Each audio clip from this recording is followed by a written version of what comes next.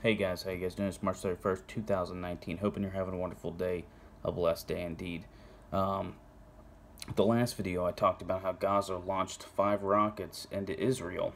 Well, Israel responded by hitting a couple outposts, most likely empty buildings that haven't been used for hours.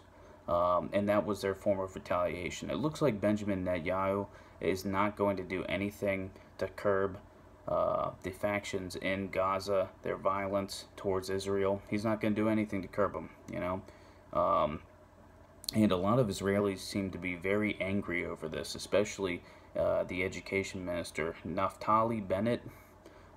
He's filing a formal complaint with the Attorney General in Israel. Don't think it's going to really carry any weight, but Israelis are not happy with the way Bibi is handling this because Israel looks pretty damn weak.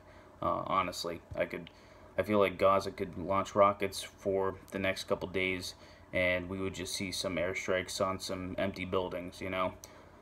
So nothing to report there. More of the same, you know. Why do we think any different?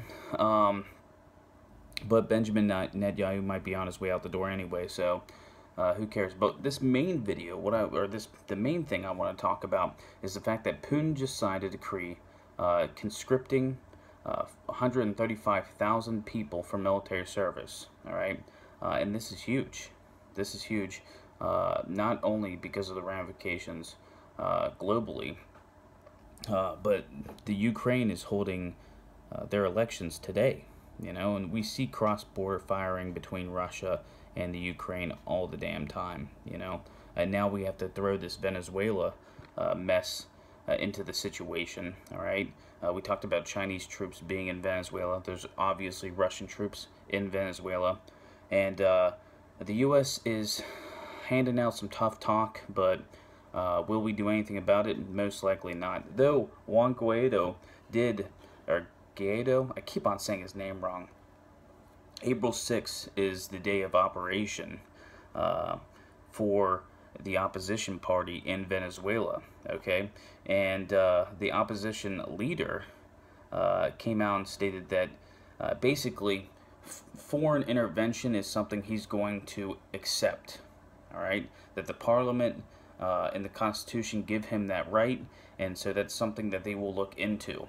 Now, if that's going to occur, probably not. That's my big guess here. I mean, now that Russia has a foothold in Venezuela, China may have troops in Venezuela.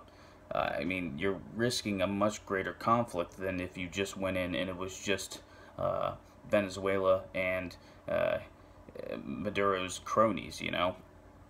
So military intervention doesn't really make sense to me at this point. Too much to lose, not enough to gain.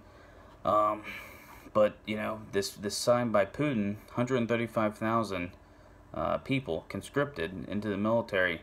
That's big news. That's something we need to keep our eyes on. These are everyday things we need to keep our eyes on, guys. Basically, the only thing I wanted to give you guys information about, update about Israel and Hamas. Troops are still at a high alert, but it doesn't seem like anything's going to come from this, because Benjamin Netanyahu is making Israel look super weak, which has ramifications all the way to Iran, you know.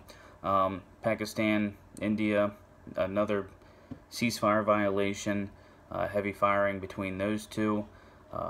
Like we talked about, I believe yesterday, India was seen moving more military hardware towards the border with Pakistan. Now, if anything comes from that, I don't know. Maybe just military posturing. Both these two sides don't like each other, you know. But, you know, as more information about all this comes out, I'll let you guys know. We'll talk about it, we'll discuss it, all right? Have a beer, say a few prayers, and as always, keep your eyes to the skies.